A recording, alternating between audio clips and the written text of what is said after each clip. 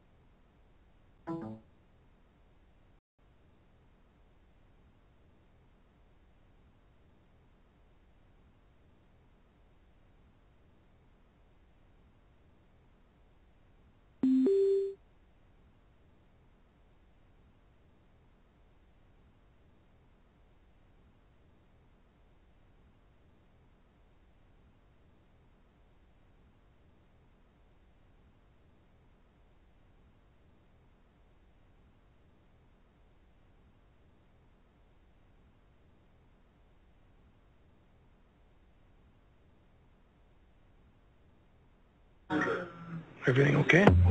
Yeah. Okay. For some reason I thought there was a laptop here. No, I think Ken, you just had a memory stick, right? I put it on the computer already. Okay, so it's all set to go. You're okay? Yeah. Yeah. Okay. Excellent. So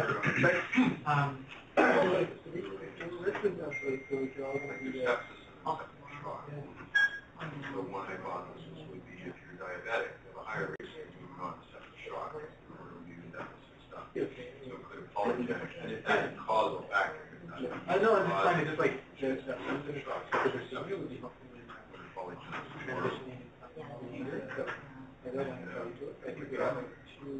we have a team of illustration.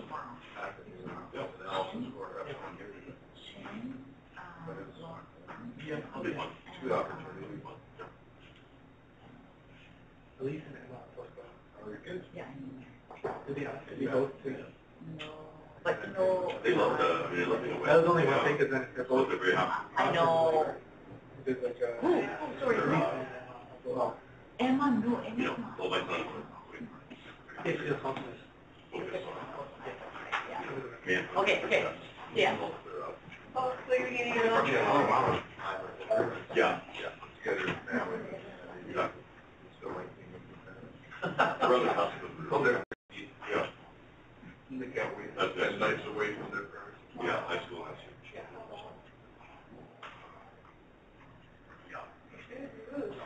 She's writing this.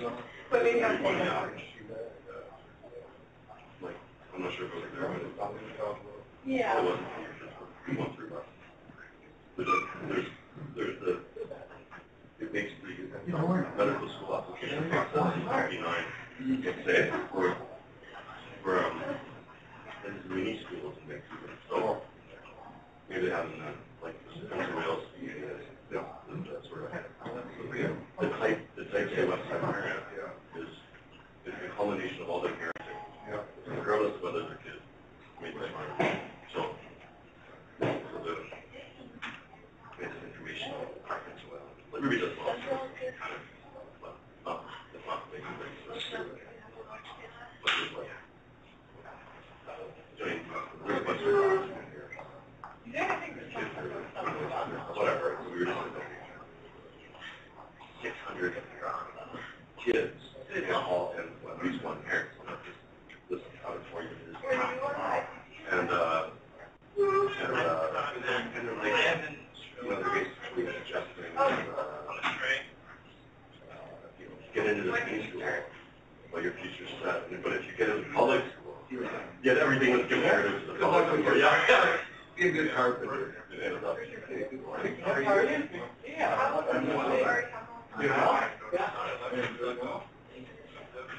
So you're home run lot with the CSD? Yeah, I just kind of didn't worry there.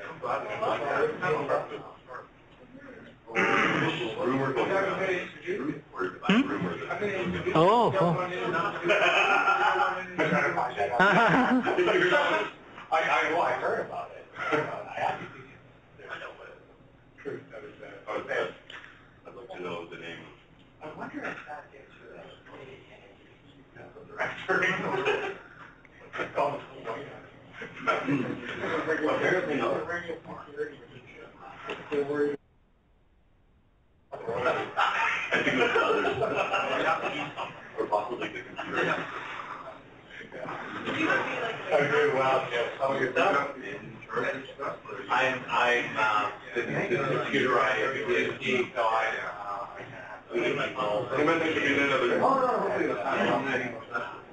couldn't be more useful. yeah, well, I like that. I mean, you hear yourself only.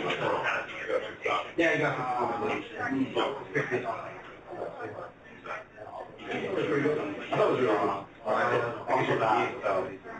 Yeah. No, not yet. We are, well, Project 4 plan is. Hurry up. It's all Oh, you did. How about you? How's life? How's you?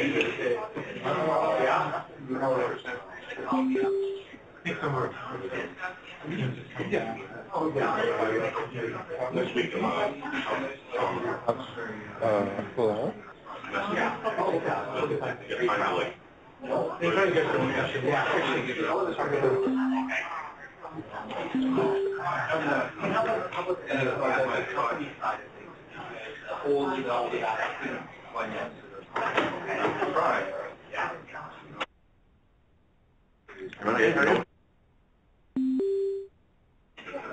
I was doing a lot of consulting. You know what we need? We have to straight line. They got the stuff. It's honestly.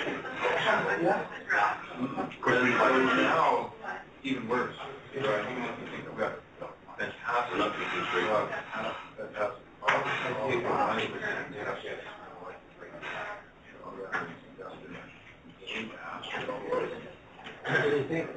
Pardon? About? I think, Thank you. nice day. Thank you. No worries. Thanks for sharing. Yeah, you're welcome. I think I'm home. Dislocation. Especially if you got strokes. Even got AD valves on. They have the it's funny. Like it's almost. There's not the upper drug here.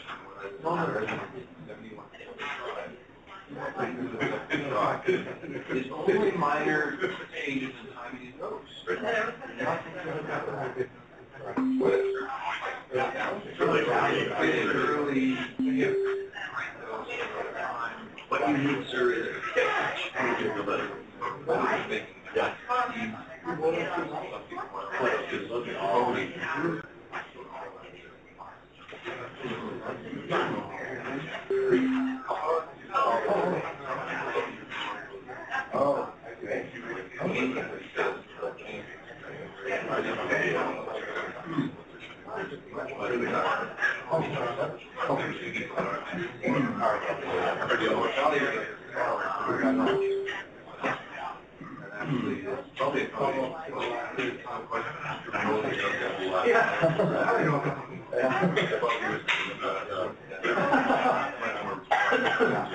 I was thinking more care.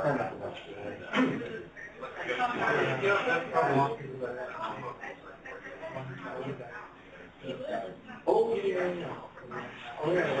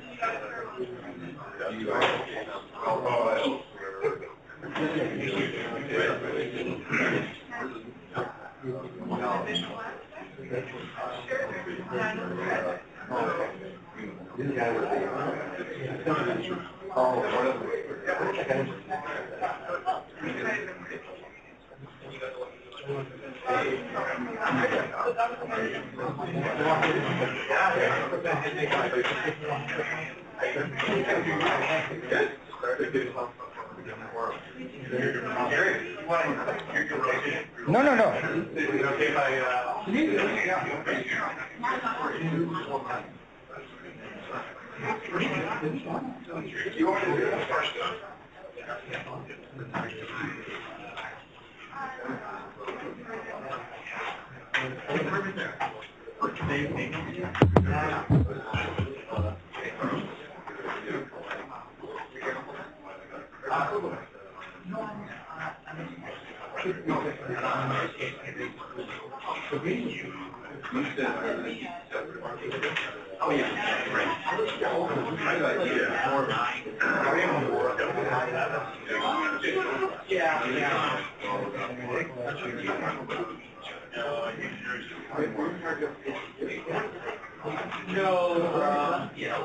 I was originally in charge of CST kind of there.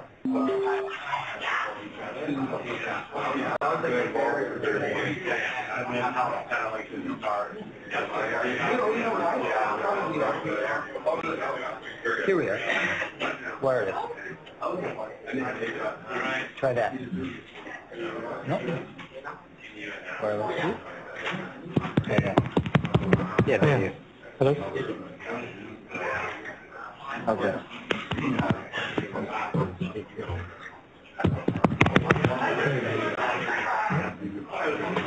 that on?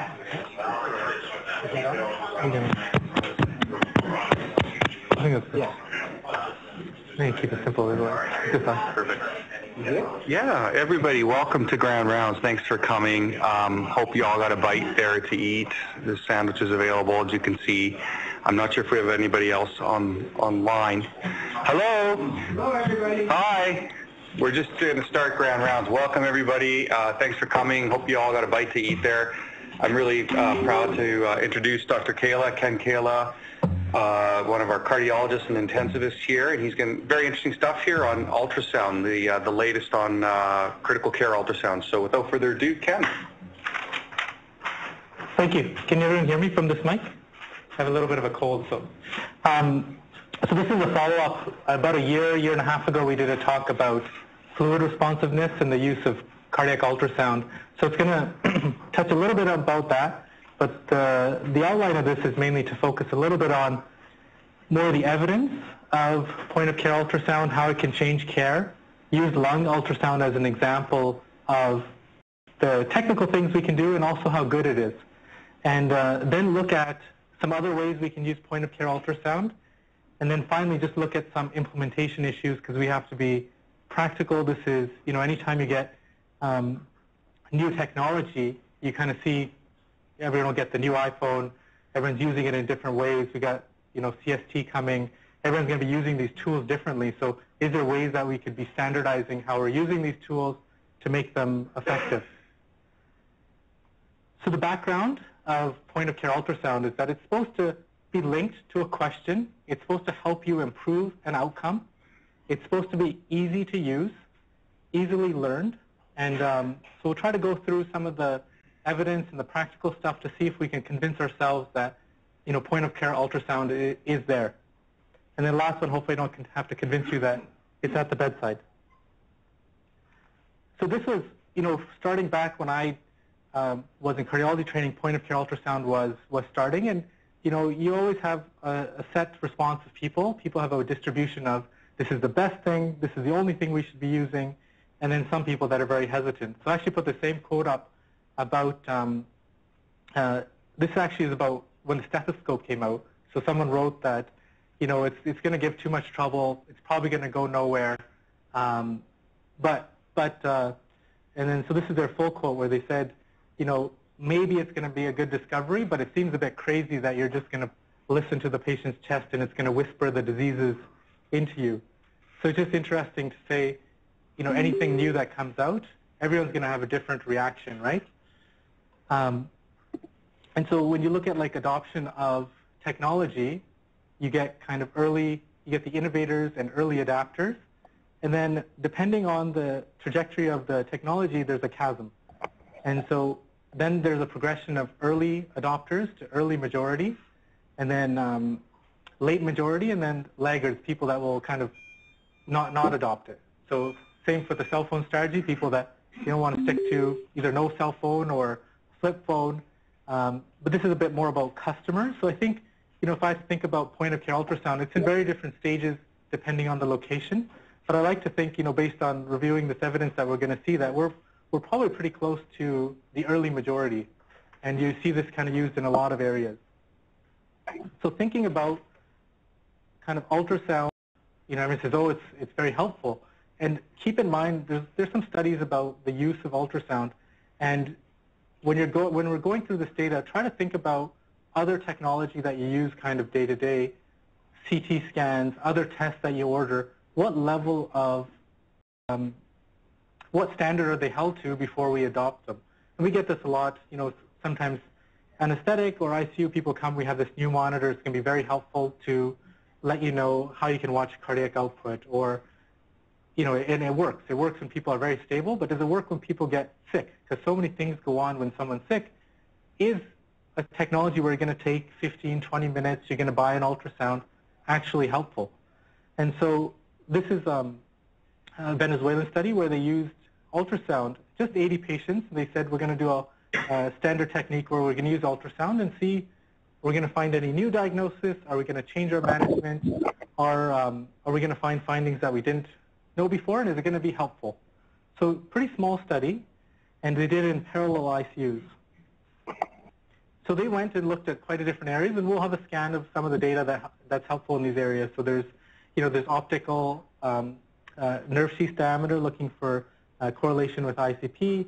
They looked at lung score to look at extravascular lung water. They did a pleural assessment. They looked at cardiac output and fluid responsiveness. They screened the abdomen, and some more extensive things that we may not do routinely, looking at abdominal and renal causes of shock. And so the interesting thing they kind of classified, they said, they made about 50 changes for about 80 patients. And so what kind of changes are those, did they convert the diagnosis? And that's true. So sometimes they found new diagnosis. Pneumonia, because we know our x-rays, the common admission, what I remember from like CTU days is pneumonia, heart failure, maybe COPD exacerbation, probably a component of one setting off the other. And so I think knowing how x-ray is, they found they were able to reclassify, finding new pleural fusions, finding pneumothorax, finding pericardial fusion, and this has happened to me. You find someone very hypotensive, and they have no reason for a pericardial effusion. Do the ultrasound, they have a huge pericardial effusion. They changed the diagnosis, biliary sepsis instead of pneumonia as the cause.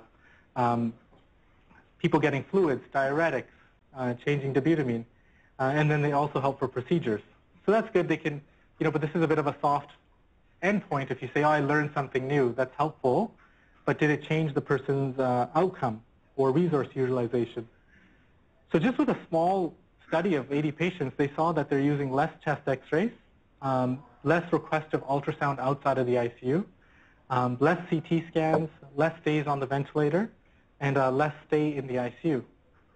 And, small study, so no difference in mortality. But I would say those things are pretty impressive. And what other things do you use on a day-to-day basis that could give you these kind of results? So I think on the track that there's probably some things that are very helpful related to point-of-care ultrasound if we use it properly.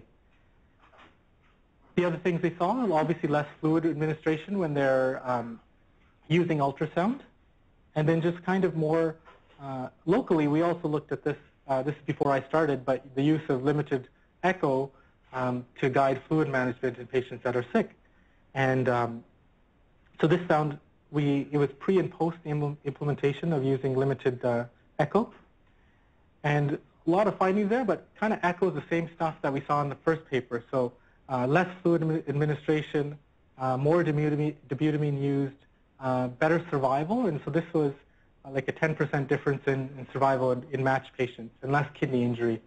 So mimic some of the previous data. So I think it's pretty to see such a small study show these findings to me is impressive. This one is larger than the previous one.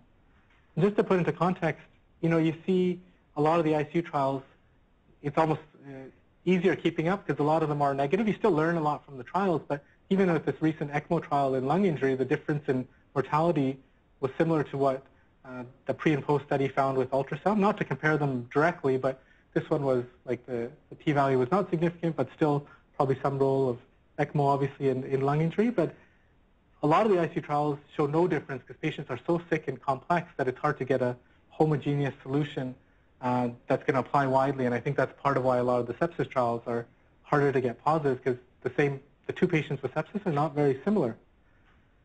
And then just one last one about using some kind of dynamic assessment, either ultrasound for fluid management. This has been associated with this meta-analysis of improved survival. So maybe we're a little bit convinced that there is a role, and then last time we did this, we walked through the role of cardiac ultrasound and all the caveats related to using it. So I thought this time we would use lung ultrasound to see if we can apply some of the same things, because I think dealing with the ICU, that's a big part of heart-lung interaction and heart-lung diseases that we help support. So lung ultrasound is nice, and a lot of the papers that we'll be going through come from Dr. Lichtenstein in Paris, and it's attractive as a modality because it's mainly based on artifact and patterns.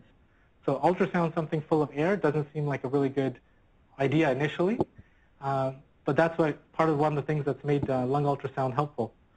So just walking through the different notations, and if you see some of our lung ultrasound reports, where you check. So there's different protocols, and everyone's depending on if it's done for acute respiratory failure, shock, cardiac arrest. They have different names. For lung ultrasound, one of the main ones is called the blue protocol, and they have 3 points. So you put your hands on the patient's chest, the 2 kind of bullseyes show you the front points, and then you walk back to the posterior X-ray line to get this posterolateral alveolar pleural syndrome point. And that's one where your highest yield is, because it's in the back where most of the diseases kind of hang out. Some of the other points, this is just to get some of the notation. Some people do anterior wall, caustic, like pleural assessment, and then again to the posterior wall. So, and then there's a third one. This is from 2012, where to do lung ultrasound, a 4-point, 4-area assessment. So if it's all based on artifact, there's not that many signs to learn, and we're just going to walk through these and see what they can mean. And so the first one is lung sliding. So we just use this today. Patient had an X-ray saying there's a deep sulcus sign, possible pneumothorax. And so what lung sliding is seeing the visceral and parietal pleural slide against each other. So it looks like kind of shimmering pleural line that's moving along, and then you know that there's lung movement at that area. So it's one of the best things to rule out pneumothorax. Just like any sign, if the lung's not moving, it can be for lots of reasons. It doesn't just mean that they have a pneumothorax. So that's one of the big caveats of ultrasound or medicine in general. We try to look for these rules, but just they're all not perfect, and we have to understand what could cause the lung to not move. And so this is just a list. You know, you have right main stem intubation, the other side's not moving. Atelectasis, pneumonia, they've been pleurodesed in that area. So knowing the person's history is key to doing the ultrasound. So often we get, you know, it's a new tool, and people come very keen to use the ultrasound, but without knowing what you're walking into, it's almost more detrimental, in my mind, to use the ultrasound straight out. So the second sign is A-lines. And so A-lines is a artifact. So it's a reverberation artifact, so you get reflections of the pleural line in multiples of itself. And so that's a normal finding without increased lung water. And so what does that mean if you see A-lines throughout? That means that there's not a lot of lung water in the patient. So it's helpful in some resuscitation early of patients that their lungs are clear.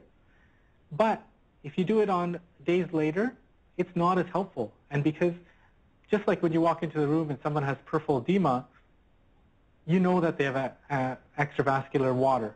So whether it's in their lung, in their legs, doing the ultrasound at that point is less helpful. So sometimes you see people, oh, they have B-lines, so that means they have high pressure pulmonary edema. But looking at these negative predictive values, we know edema can happen for lots of reasons. So knowing that A-lines is helpful, but B-lines could tell you that there's a wide spectrum of filling pressures.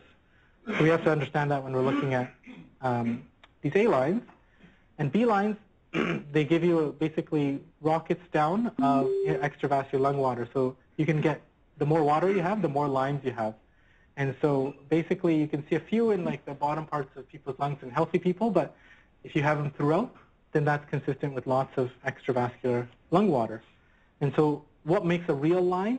So it has to start from the pleural, has to reflect down, and it moves with your lung.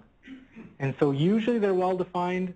They erase the A-line pattern, and you just see these B-lines. There's different kinds of B-lines. So if you have lots of them, they kind of go to called ground glass versus lung rockets. But you know, it just makes sense that the more edema there is, the more lines there is. So this is just a picture highlighting on the first one on the left is B-lines, ground glass in the middle. And then the third one is one that can sometimes fool you called Z-lines, where you still have your A-line pattern and the lines just look really not defined and they're not going very down. So is this feasible? Like, we have to compare ourselves to send a person down for a CT scan or X-ray, and if you have enough practice with this, and we've seen some other studies, like this can be taught. It's not just like everything else. You have to learn how to read a chest X-ray. You have to learn how to use these tools, but it's very sensitive and specific for diagnosing interstitial syndrome. Whether that's pulmonary edema, that's cardiogenic or non, or pulmonary fibrosis, you're going to need some additional stuff from the history to see. But it's very feasible to do. So usually you can use this kind of clinically, whether they're going to, some of the protocols I'll show you after, basically they resuscitate till they start seeing B-line development, because that's when you're starting to leak interstitially. One tool that you may use. Other things that you can see is M mode. So that's when just looking in one plane of what's happening with your lung. Normally your lung's moving in and out, and you see this seashore setup where the C is your muscle, and then your lung moves in and out, causing the shore sign. You can get if you get transmission of your pulse, called the lung pulse from your heart, you can see that means that your lung is intact, and it's sending that pulse across, and you can pick it up with your ultrasound. And that's preserved in people that have atelectasis. So you have lung pulse, but then you don't have any sliding because you have atelectasis.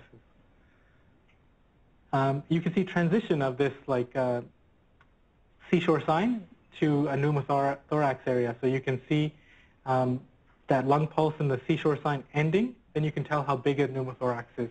That takes a little more skill, and I think, you have to, we haven't used this as often. Like if I see someone's pneumothorax, it's more to help kind of see if you can quantify it, but at that point you probably can also augment with an X-ray. So this is where you see that transition, the seashore, and then you have this barcode sign where the lung's not moving. And so it's very feasible, it's very sensitive, it's very specific that you have a pneumothorax at that area.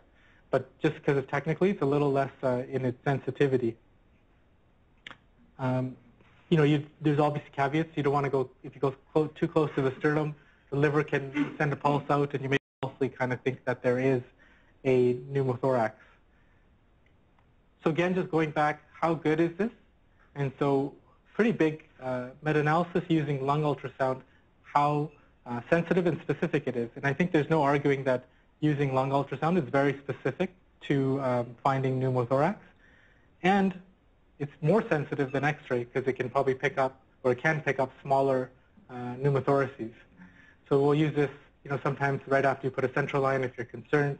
You might scan onto the lung, look, oh, lung sliding's absent, pressure's dropping. That might augment putting in a chest tube before an X-ray. So I think you will pick up smaller ones, and it's interesting because I always look after when you correlate it to the CT scan, you can see these smaller ones, but often on the X-ray, especially when they're supine, this deep sulcus sign is very harder to appreciate. The other areas in looking at lung ultrasound, we often look at pleural effusions. So, I think we can all, I've seen a lot of people do lung ultrasound with trainees when they go up to outreach or when patients come in. I think people are pretty good at finding pleural effusions, but there's probably a few more details that we want to be aware of. So how big is this pleural effusion? I think grading of it is a bit harder. The X-rays will say kind of mild, moderate, severe, but for us it's a little less, I think, exact depending on who you talk to. And I think one of the helpful things I found is measuring the size of the pleural effusion. So in millimeters, if you multiply it by 20, that's a good estimate of the amount of fluid that's in there. So I think, when you're thinking about draining, you're going to look at the distance between the size of the pleural effusion, kind of in this next slide, with respiration. How big is it? You usually want about 15 millimeters before you're going to think about draining it. But also the other helpful thing is estimating the amount of fluid in there. So we can all, I think most people can find them when we're doing these ultrasounds. But two, are you going to see how the lung's moving? If it's an area that doesn't have a lot of atelectasis, when they breathe out, the lung's coming pretty close to the chest wall. That might not be one that is going to be helpful or safe to tap. That's very different than, you see this compressive atelectasis with associated effusion, this little wavy part of the lung that's compressed down by fluid. And so the other things that we want to think about when you see lung ultrasound is consolidation. And so there's two ways that you can tell if ultrasound will find consolidation. One is the easy one, where it has hepatization. It looks like the liver. So it looks like a liver and then a second liver. Often when they come to the ICU, they may have more larger pneumonias than they would have when they're on CTU. And so I think one of the other helpful is the transition of abnormal lung to normal lung. And the next thing I'm going to show you is, if this will play. Yeah. So just like you can get,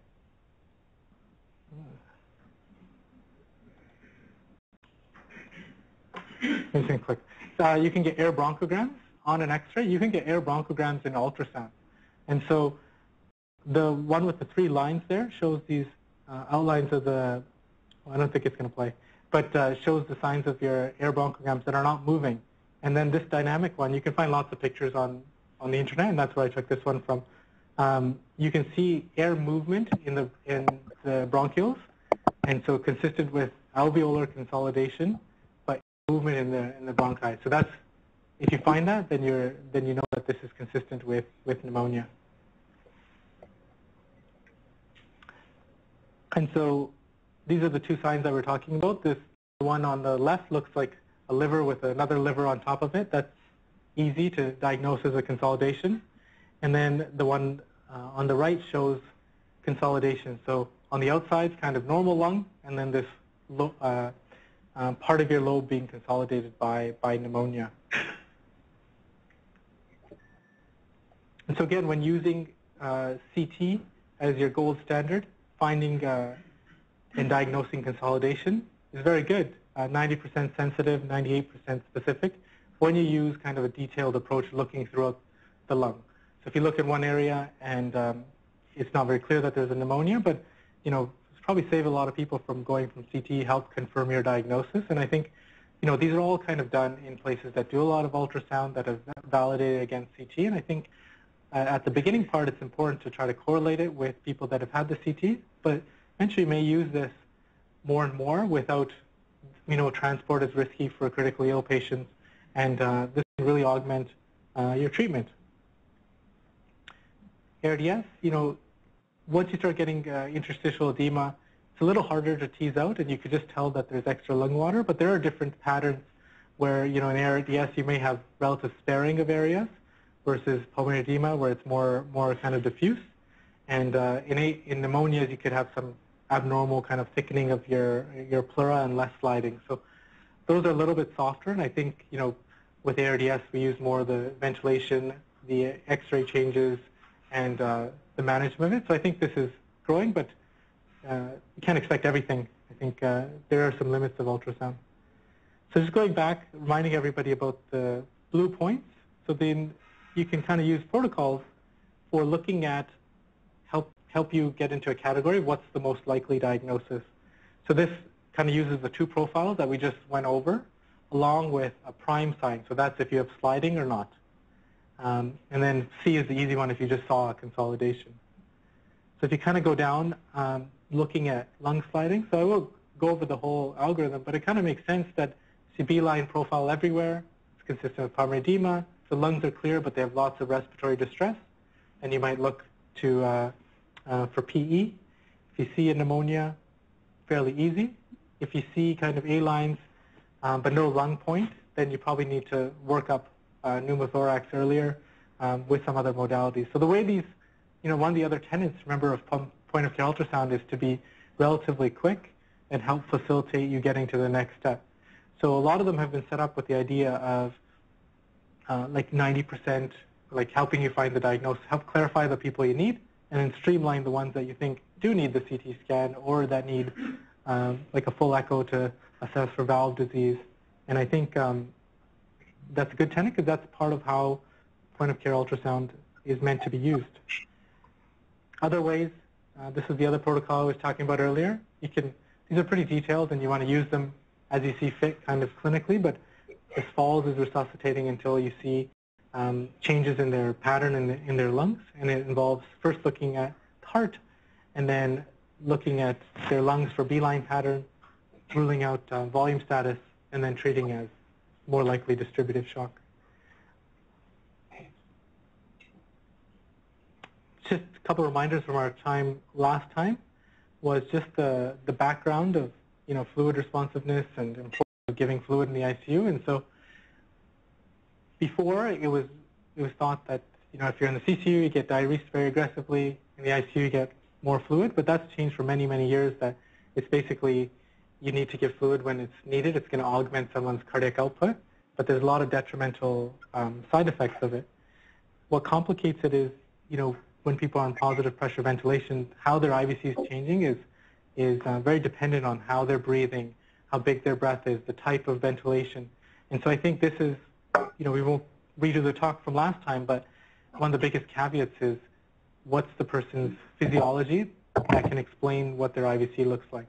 They have big compartment syndrome. Sometimes you have lots of fluid in their belly, and people come, their IVC is really small, but their belly is really tense and they have tense ascites. That's kind of how their IVC is supposed to look physiologically, and so you can't make much, you can't gain as much information until you know what else is going on with them clinically. So it's much easier, or it's harder when someone's on a support mode of ventilation or spontaneously breathing. The responsive studies are not as good. So there's a range of anywhere from 30–40% of claps of your IVC, showing that the person may be volume kind of responsive. The easier one is distensibility. When someone's controlled, they're taking a controlled breath, you see their IVC get bigger with a breath, and you have good numbers of 12 and 18%, someone's going to respond to fluid. The issue is with we keep patients more awake, try to wean them from the ventilator. More people fall into the first support mode category, but this is still helpful in the patients that are on control mode. This also has a protocol. I think we haven't used this as much. We will take ultrasound to cardiac arrest, and I think the biggest thing we've learned is that the use of ultrasound is associated with less time on the chest and less time of CPR. And so one of the things to address that, this Sesame protocol was set up to start from the outside, look at the lungs, look for pneumothorax, look down, look at their legs for a sign of a big DVT, belly, and then to their heart. So I think they try to be practical, but I think you have to be really mindful of how you're using this in a cardiac arrest. Like a person's like, pause CPR, I need to take a good picture of the heart. That's the times that you have to be really aware. Or the other times that I've seen this is you're in the cath lab and someone wants to do the PCI, but there's no CPR going to restart the heart after they're getting blood flow. So I think these are tools, but still need to be very mindful of how you're going to implement them in a cardiac arrest. Some increasing interest was using like TE in cardiac arrest, and so I know, I think again this has to be still more clarified. I know the emergency team was looking into this and whether they want to pursue this further, but I think again, you want to be able to do this right and for the right reasons. And so the pro side is that doing CPR, people with cardiomyopathies, you may not see the heart compressing, and moving CPR may be better, but I would say for the most part, using end tidal as a good marker of your quality of CPR is a better kind of real-time feedback of your CPR. View is one consideration, but I think, in pulse check, a short look is also feasible. And then, some may change you might find a diagnosis like dissection or a clot. Those are thoughtful, but I think the TE role has to be still more clarified before we should be using it widespread, if we should be. Some of the other ones that I just want to show you was, this nerve sheath diameter, looking at, so this is a nice study. You look at, over someone's eye, look at their nerve sheath diameter, 3 millimeters back from from their globe. And so they did this pre and post study after they did LPs on people and correlated to their size of their sheath. And they found good correlation of the shrinking of the nerve sheath diameter, and there's some data about from CT scans correlating to using it for high ICP. And so I think sometimes we'll use this like post-stroke. We had some meningitis cases, but you have to kind of tape their eye closed and put some gel on top. Other kind of like less glamorous ways, we had one yesterday. Someone had tugged on their Foley, and we looked, and there was less urine output over the next couple hours. So is that Foley blocked? Is there still urine in their bladder? So we just looked quickly, and it kind of had a similar picture to this, that the bladder was more distended, and the Foley balloon was still in, but so it was likely blocked, and so we changed the Foley. You could say you could do a bladder scan, but when people have ascites, those can misread for lots of reasons. So I think as you're doing ultrasound for heart and lung, you can find a lot of other things, and I think if there's an issue that you can solve pretty quickly, that's a good use of ultrasound. Some role of using it in DVT, most of them will have 2 points where you look at the femoral vein and the popliteal. I think it's from here like a good screening test, or very high sensitivity and specificity. But again, people that do this more comprehensively, and then this one was compared to ultrasound, like a formal ultrasound. So I think this one I use a little less of, but if someone's really unwell, it's I think a good screening test. With that, one of the other things I kind of want to talk about, and it's good for discussion, is like how do we apply this, and how do we use it for in the future?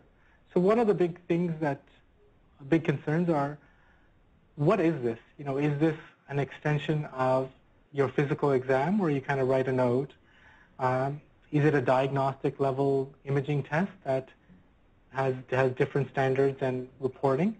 And I think it's probably somewhere in between, but one of the big things is it should be archived or documented in a well manner. So often we'll get, their heart looked like this, but we don't know what it looked like previously, and then we look very soon after, and it looks very different. So is that an acute change in their cardiac function?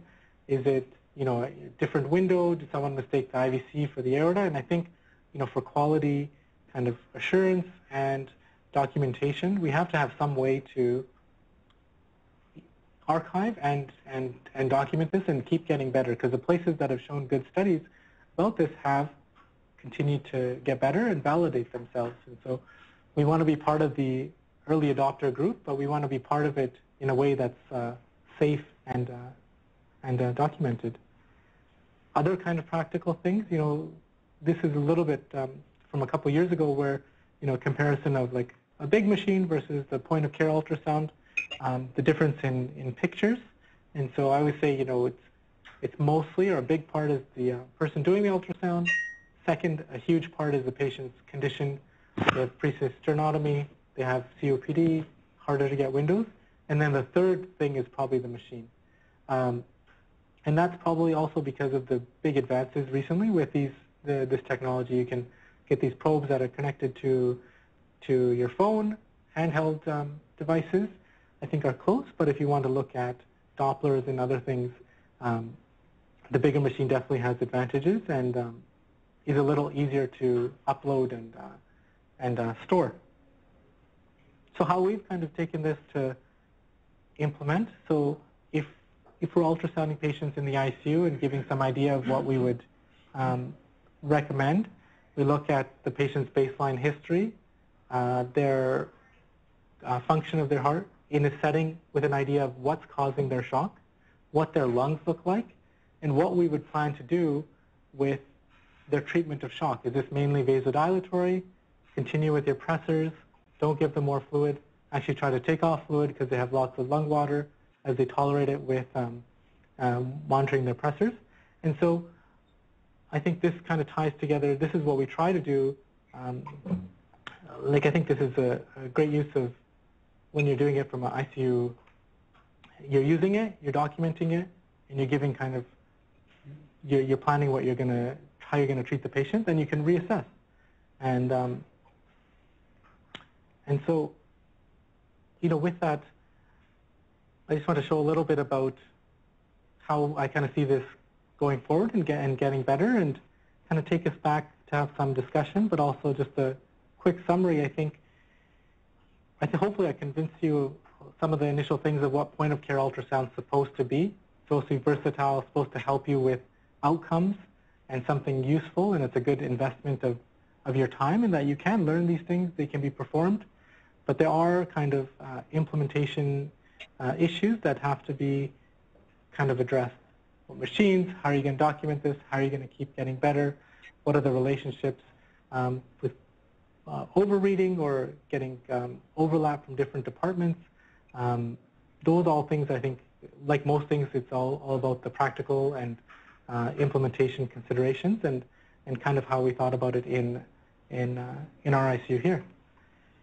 And so I thought with that, just highlighting using it as like a right tool for the right problem. So I'll just see if there's any questions about what else we could be doing, or questions about using ultrasound.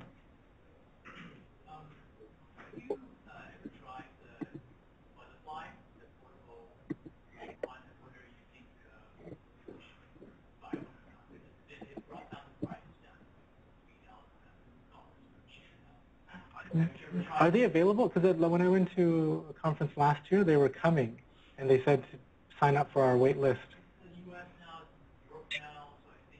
I don't think it's in Canada yet.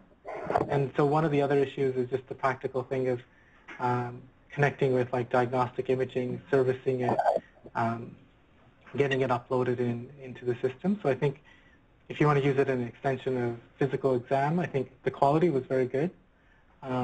It's helpful, and I think it does, I've seen over help get you to the next step. I think it's helpful. I use it. I use our machines that we have in the ICU, and I think the quality is very good of Butterfly. Just a little bit lacking of plugging it into our system. Chris? It was a great talk. I enjoyed it. And a couple of things. One is reading reports that people are making. I think people need to commit. So all the mild to moderate to severe, really that means not mild. So I think as a learning thing, you need to commit. And if you commit, then you can learn and see. Not being wrong and having, your answer encompass the world is not a great thing. So that's the first comment. The second one is you're collaborating with Teresa and Christina and those people, and I think that this stuff is wide open for AI. And they've done a fantastic job working on handheld EF AI, and I think they have a very good application. And so much of this stuff is, to me, particularly the lung stuff, completely non-intuitive to start out with, which is where AI really works. When you don't have the answer in your head ahead of time to what to look for, to say, we have a whole pile of people that we scan and immediately did a CT, that's gold for an AI researcher. Right? You have a gold standard interpretation and you have a bunch of well-archived raw images. And, I think that's wide open for anything. I think would be a fruitful area for research. Yeah, I think that's a great point, because I think a large part of this is DF's helpful, but it's like the context of their lungs, everything else. So I think Teresa and them, like they focused on the LV function part, but I think it's probably ready to take it to the next step. So yeah, for sure, but I'm talking about everything. I'm talking about the lung ones, the belly ones, whatever it is you want to do. The algorithms that have been developed to date have mostly been because someone had an idea. Okay, let's see if that's true. Yeah. But I think not that much has been done to say, what do the data tell us? I mean, here we have a gold standard. Now just let new science emerge from what comes out of this. I think that's a big part of this archiving, and we have the data, and I'll definitely talk with them. Well, it's that guy, he's kind of the research chair of AI. He's a very good guy. They gave rounds, I think, last year. Yeah. He's a superstar.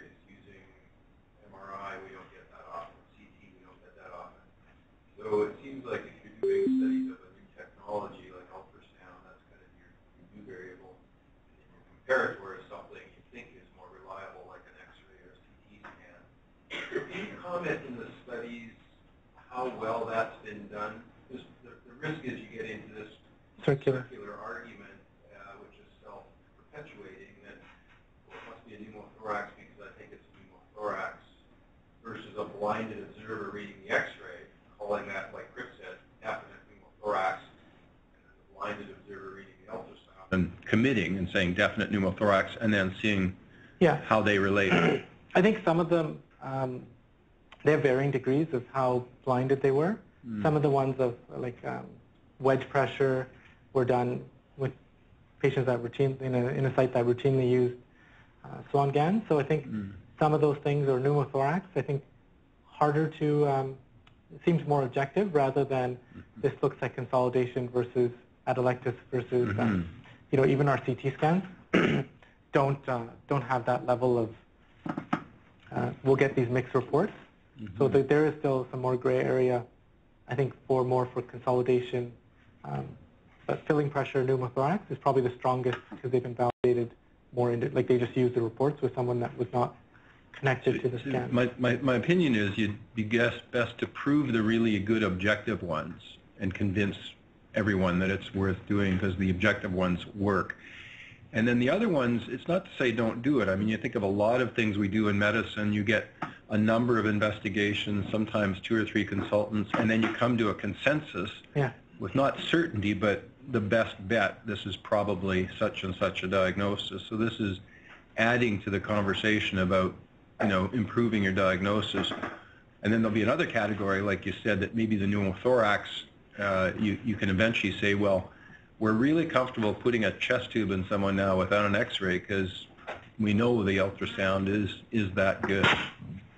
Yes, definitely do categories. And I think partly when I was reading through it, it's very good that they've studied this with sometimes gold standards, sometimes less soft things, because I think it is a big time investment. I think one of the other things is it actually just gets the people in the room, like the time someone's ultrasounding, when you're looking at everything else that's going on with the patient, you can probably tell a lot more than the baseline amount of time that you may spend in the room. Like it just draws people in, or maybe it draws in people that are more attuned to that anyways.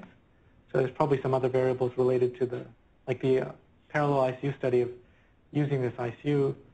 They probably had some pre-existing things that... See, you're too young, but I can remember the era when we used Bayesian statistics and having a priori probabilities was a huge breakthrough in thinking when you ordered things like lung scans. Well, this is exactly the same. But that's you're probably going to have a better approach to this using other information, having a priori hypotheses, and then looking at the objective test and how does that help in a Bayesian statistical approach. But really interesting stuff. But let's come back now. You know, this Bayesian analysis of like the OLI trial, or even the one about lactate reanalyzing trials with your pre and post. So there's a cycle. That parallel ICU one. Did they have similar length of stays? I mean, you showed differences, but it didn't say that beforehand they were entirely similar and afterward. You know what I mean? They just reported it as a delta versus, like they were kind of same health authority, but they just showed a delta between the two.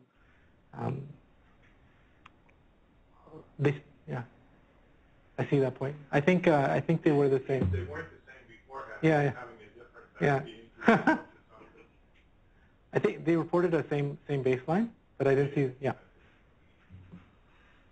How often do you use the ultrasound as your own diagnostic technique before implementing, other than for fluid, before implementing some strategy, like putting a chest tube in or doing something else, without using other diagnostic confirmation?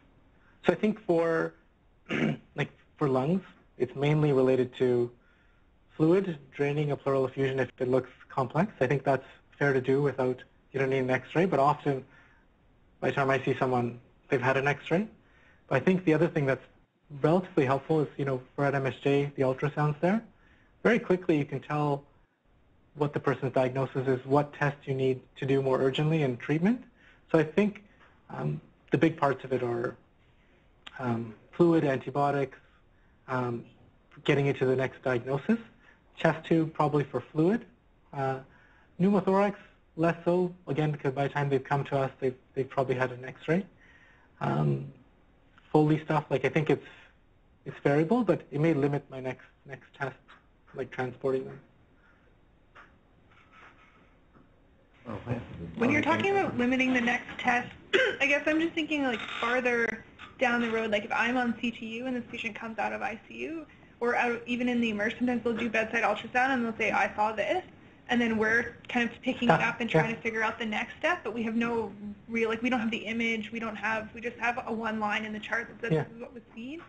So sometimes when our differential changes, as things change, it's very difficult for us to go back and ask another, like sometimes if we have CT scans, we'll go back to radiology and say, hey, this is now our question, could this be a possibility, which I think is limited when you're answering a specific question, I think appropriately in critical care.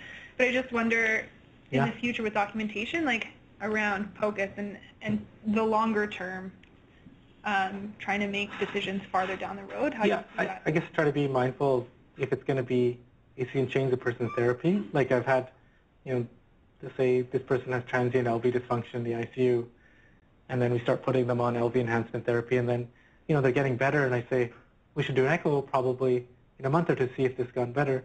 But we actually can look right now, and you see that it's gone back to totally normal. For that person, I'll say, we should, in the ICU, we might have done 2 that show dysfunction back to normal.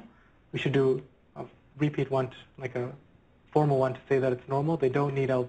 If it's going to change their therapy, then it should be repeated. Maybe there's a role of, once we've done this, maybe there could be an echo person to say, we agree this is normal, limit the test. But I think if it's going to change their long-term therapy, it should be more in the realm of like a documented, like outside of POCUS. So you don't want to make more work and repeat tests. And I think the big thing is it's more the reassessments that are helpful.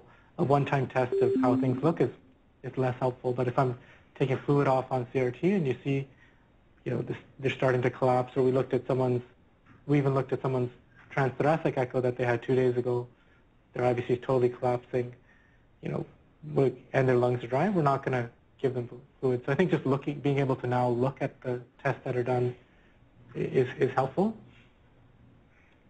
Do you think, just kind of it's good talk, do you think, to a certain extent, I kind of feel like in 10 years' time, like all the residents or all the people who are doing any kind of in hospitals will be walking around with an ultrasound and doing it? Obviously, there's going to be challenges in terms of training and making sure people are comfortable with it and documentation of those things. But is that sort of how you see it going? Like, it seems like it's so useful and there's no real, other than making wrong diagnoses, a huge downside, in terms of like, doing dangerous things for the patients. But I don't know, is that how you see this in 10 years' time? It's going to be like a stethoscope where people just walk around with iPhone and it's just attached to an ultrasound or whatever when the technology gets better. I think there's definitely a big push for that. I feel, I guess, a little bit old when I'm like, you have to examine the person first, look at their vitals, look at their cap, decide all those things, and then add on with this.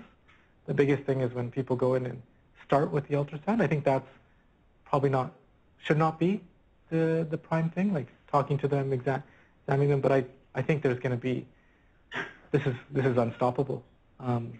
Partly because of the lure of technology, but that's why there's some studies going on, but we don't keep these going if it's enough.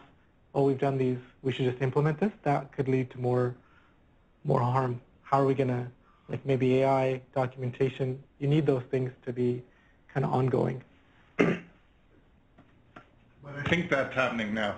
So there's quite a lot of people telling you about a bedside ultrasound finding when all the basic questions that you would want to put that in context, the answer is, I don't know, I don't know, I don't know, right? And to me, that's pretty scary. It's the antithesis of what it's supposed to be, which is a tool that helps you get quicker to the right definitive diagnostic test.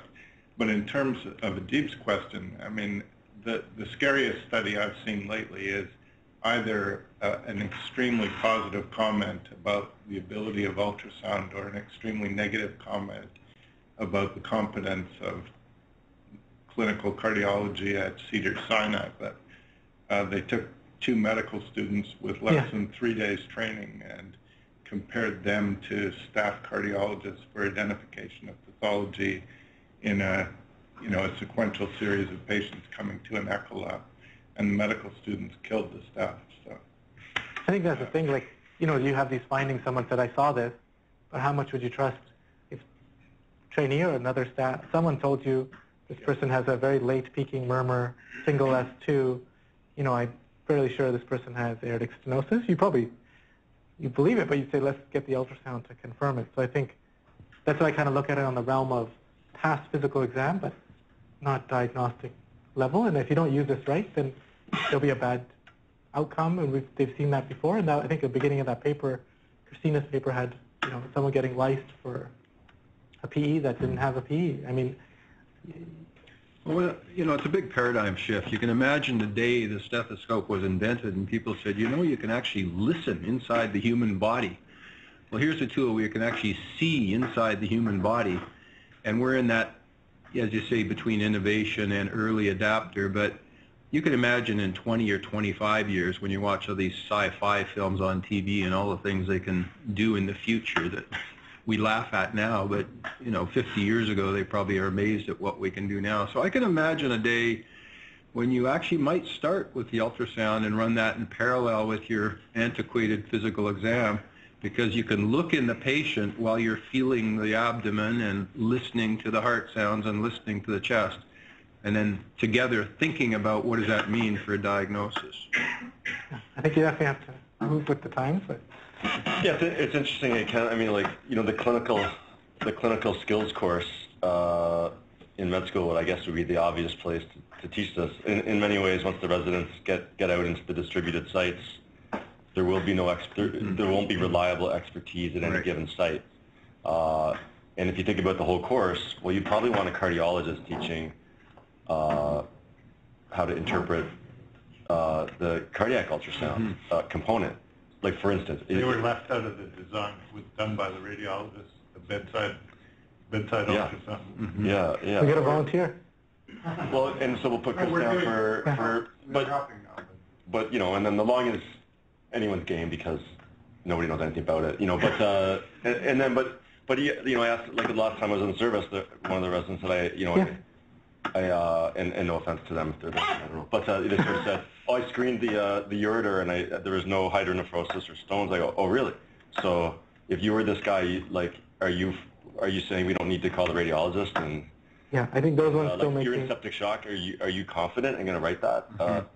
Well, no, so and I'm not. But if you get a baseline level of training, probably has to be med school. I think it's the cat's out of the bag by the time you go up to Prince George or Anthony Joe's underserviced areas, wherever they be. Or BGH or St. Paul's. Yeah. I mean, it's the same variability at the big I think house. People have become more receptive. Like, I think when I was, in ICU training, like, I went down to the ultrasound department and I said, I want to learn how to scan abdomens. And they said, why? But they were open to it. You go with the text and scan and keep doing it. But it's not very, even like 8-10 years ago when a non-cardiology person came to our echo lab saying, I want to learn, I said, well, then do cardiology. But I think we have to change. The other parallel, there was a day when you could walk into a room and just say you were a cardiologist, and then they thought, well, probably we need accreditation, training programs, and certification. You still can on the North Shore. Yeah, well, there are examples all over the world, but it's a change compared to 50 years ago. And I would imagine the question I was kind of going to ask in the last minute was exactly that. What are kind of the accreditation, certification, and medical litigation issues of letting this kind of get out on its own momentum, and then it only takes one or two bad cases to kill a whole process because it wasn't managed well. And it is probably at the med school level and at the training program for the residencies. Not to answer it, just food for thought that if it gets too far ahead of itself, then mistakes will kill it. Yeah, it's like tempered enthusiasm, but I think there is some document accreditation you can do, but you can see if you look at when these things were established, who's reviewing these scans. It is put together relatively recently, and I think SCCM has made their own course where you have to go for a couple of days, but a lot of this is hands-on. Like I think the level of needing 300 transthoracic echoes to get signed off to be, or 450 to do it, it's not to that level. And if you look at the different societies, like there's CPOCUS, there's SCCM, Emerge has one, and I think everyone's trying to figure this out, but there are cases where there's misdiagnosis and stuff. Keith? Yeah, Ken, I'm wondering if maybe the really key component that we should focus on is what the question is. So, if you're not a skilled ultrasonographer, maybe you should figure out which 5 questions you can accurately ask and answer with the device and get really good at those 5 questions. So it, in my view, should all be built around clinical questions that you ask and answer, and you do it accurately. Yeah. See, ultrasound will give you fantastic pictures. There are so many cool things in there, but it wouldn't be me who would get those pictures, and it wouldn't be me who should interpret those really cool, interesting findings. That should be, professionals. But I should get good at asking and answering questions, and I worry that people learn to get pretty pictures and go, oh gosh, that's cool, but that's not what this is about. It's about trying to answer a question and help your patient out. And when you see something that's beyond your skill level, good God, get an appropriate comprehensive echo exam or ultrasound exam instead of trying to pretend that you're really good because you got a cool picture. I think you're absolutely right. I think it's exactly the same as physical exam. You watch inexperienced people go and slap, bang, bang, bang, bang, bang, and you do 35 things, none of them particularly well, because you're fulfilling a need to fill out a form as opposed to answering a question. And compared to the person who's going, I want to know if there's microcytosis of neuron in the left side and listening carefully for a long time, and that's it. You don't go feel the fetal pulses and whatever. You answer the question at hand.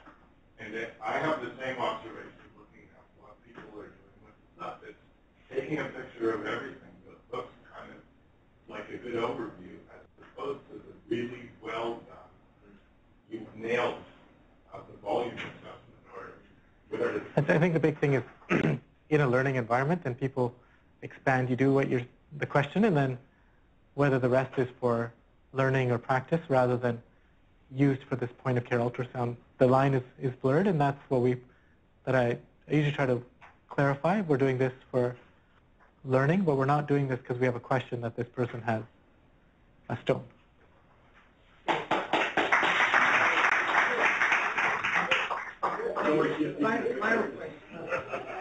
How much is distributed by the company? I'm not anything for them. We're pretty small users. But I'm getting emails all the time.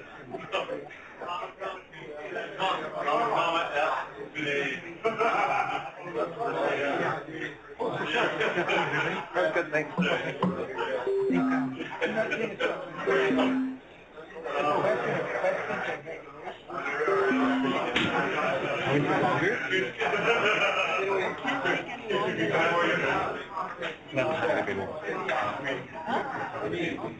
Yeah.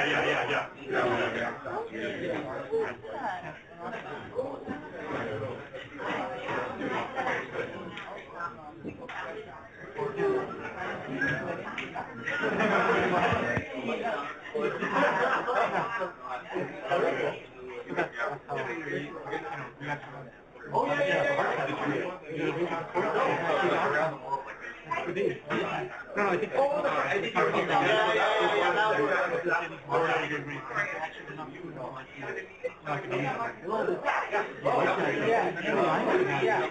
I think there is definitely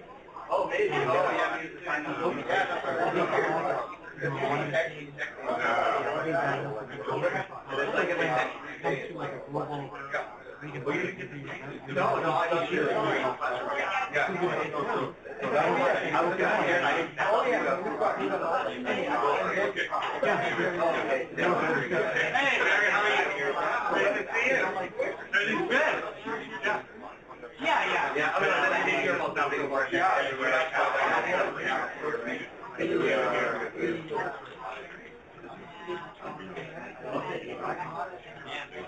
Oh, really? Well, yeah, I just saw her. You gotta just sit down. Yeah, like on. Yeah. Well, I've been meeting with Kane and, but yeah, we're still, we don't know.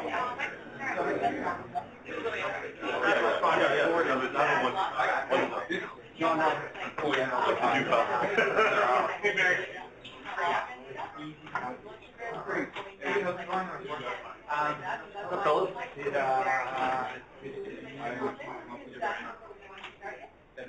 No, not yet. We have a Q&A, like a face-to-face. No, tomorrow we had a mock panel. Tuesday, we get like and then Friday is the Q&A tomorrow, and we do yeah. Well, you'll see the champagne pop, and like I'll be diving with caviar. I'll be where operations will move to like the Wing Casino in Vegas. That's how you know. There's lots of patience. No ventilation. No, But you're negotiating or...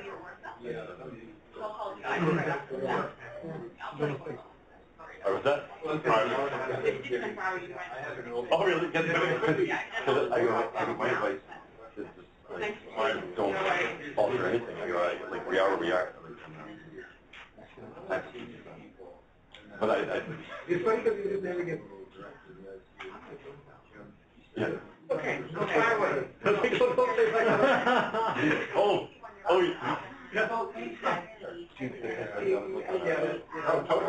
yeah, you go with it.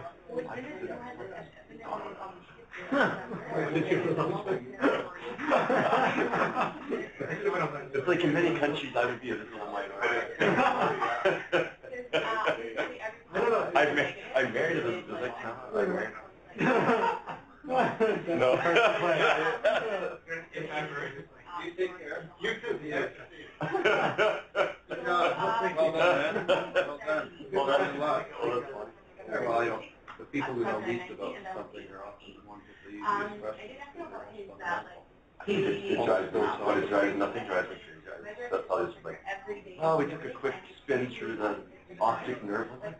like, oh yeah, well, I ruled out. Like, what if you ruled out with that? Like, I have a severe splitting headache, worst of my life, and then I drop down the floor. Well, the optic nerve is normal. Then I'm home. It's like, oh, no. Like,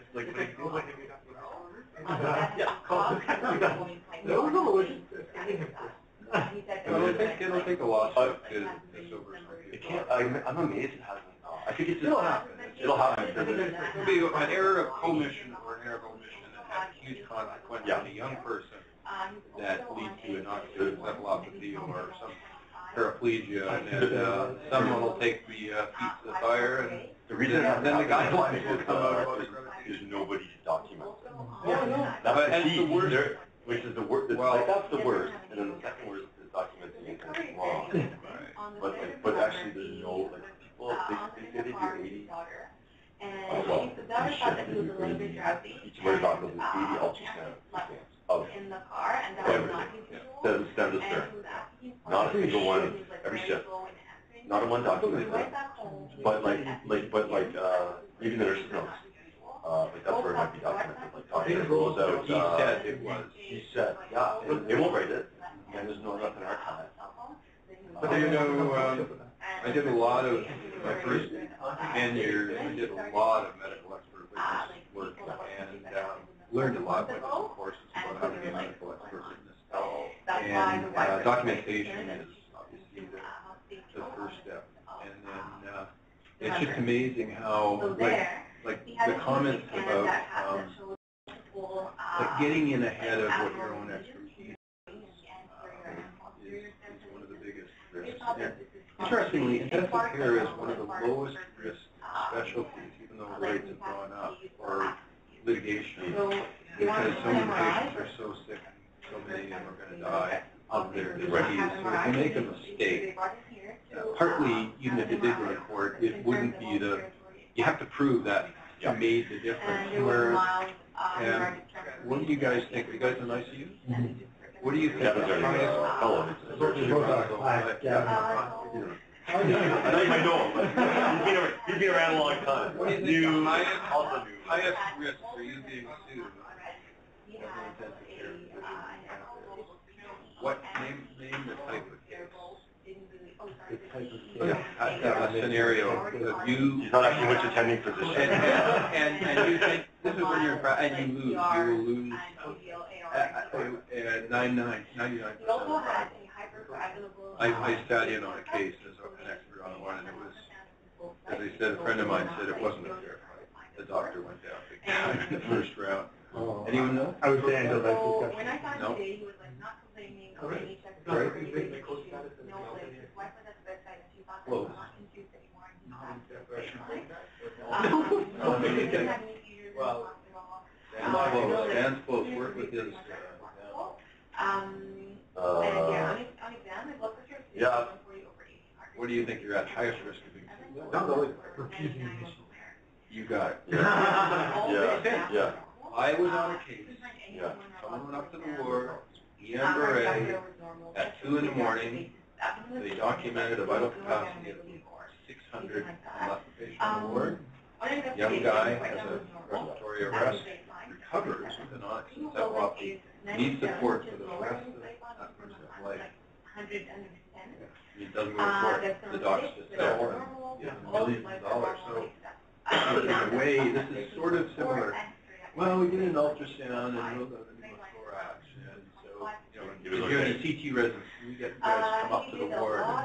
You can just imagine the scenario at 2 in the morning where you make a decision, the patient has a better outcome, and it's someone with a lawyer in their first year of practice, and you wipe out the lawyer's earnings. Anyway, so it's not to scare you, but I agree, like documentation, making sure their skill sets are aligned with what they're putting on the chart. And Chris Credit said, you have to commit, otherwise there's no value. Well, it's probably a feature, like, everyone that comes to the but it comes to the fellow interviews, like, what's your interest? What's your interest in medical education and ultrasound? Which is fine.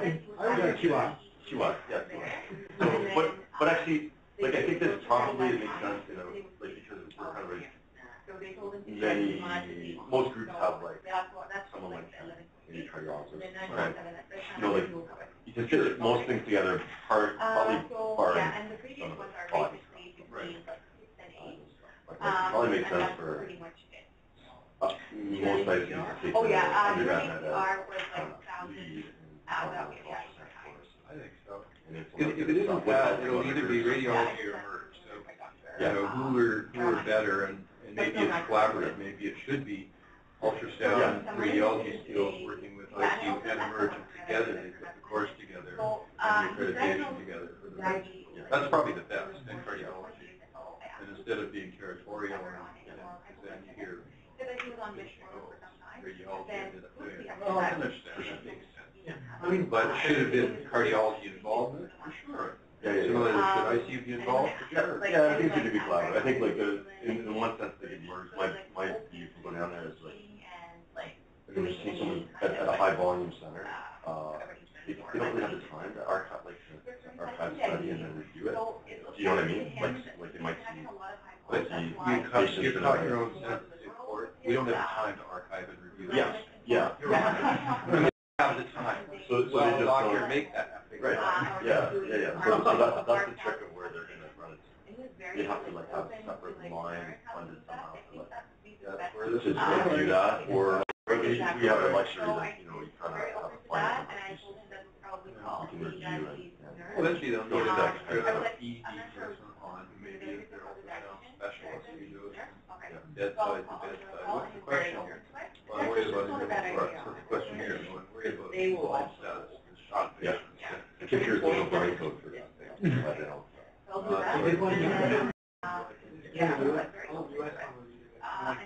After we take this, so our ultrasound Well, this is it. I mean, anyways, it's kind of like, yeah, it should be all done collaboratively. And then right now the guys are super happy. They don't think they're not worrying. They go do it themselves. They don't want to be marching with keys or now their little device and they're all over the hospital. Yeah. It's going to be the clinicians. Because that, you can imagine, again, like that sci-fi movie image in 20 years in the future. You know, it will be every doctor. You know, it'd be like saying, stethoscope. Oh my God, no, not everyone can use a stethoscope. But at the time, that was probably part of, who would be able to use a stethoscope? Who would be able to use, where you look in the body?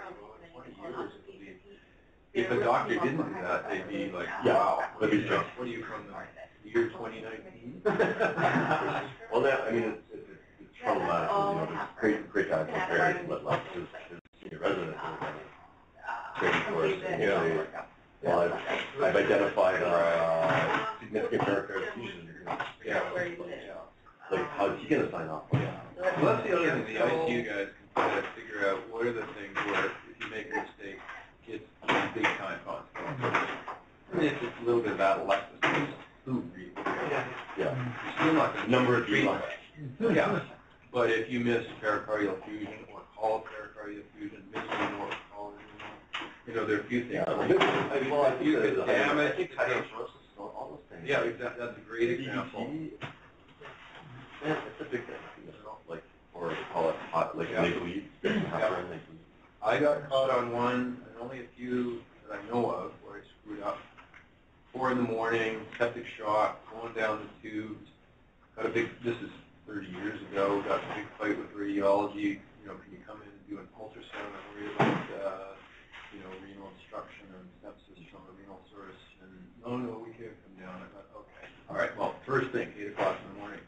Problem with that decision was the patient died at 7 o'clock. I'm going like, why the hell wasn't I more advocating for that patient? You know, it's a well-known cause of refractory septic shock getting worse despite everything, you know, we were doing to the best of your ability. And, you know, I just didn't push hard enough with the radiology. So it's the same with these ultrasound. One day it'll be me doing ultrasound as a bedside doctor. You can imagine in 10 years you'd be culpable for not doing a bedside. In ICU or emerge, if you didn't do that, you'd be the outlier. Screwed up or left out some. Yeah, that's the trick of it is just getting the machines and the undergrads. Too many trainees right now. 300. 300. It's the biggest med school in Canada now. Yeah, because it's metastatic, probably. So how would you get? I mean, you have to have. I don't even know how you would get the hands on. You know, that's the thing. I guess that's the clinical skills, but you'd have to.